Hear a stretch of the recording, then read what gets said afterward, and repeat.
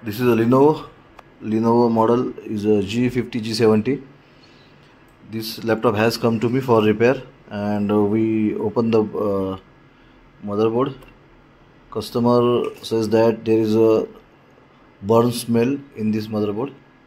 There is a burn mark. Charging section is burning. This is a charging MOSFET, top and bottom gate, both MOSFET. Look at the burning position. Very badly burned the MOSFETs. This is the charging MOSFET, top and bottom gate. This is our charging IC. Charging IC also corroded. There is an ant and something.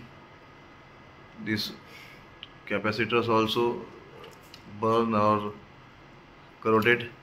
We have to replace this charging IC, both top and bottom MOSFET, and all damaged components. Let's replace all and check what happened. Thank you. We replace this all bad components.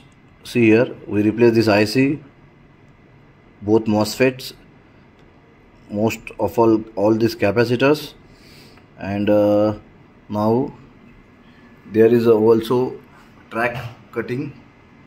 This MOSFET is burning and due to burn, track is damaged, open. We give the track this IC.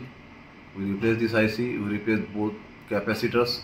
Here also all capacitor we replace, and this IC also replace. Now check what happened. We connect DC supply. We connect DC supply, taking 0.015 amp. Now we have to switch this board with the help of negative switch. We switch this board, and the board is on now, powered on. Here's the board is on and display also coming.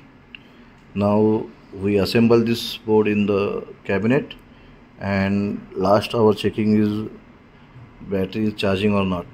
Thank you.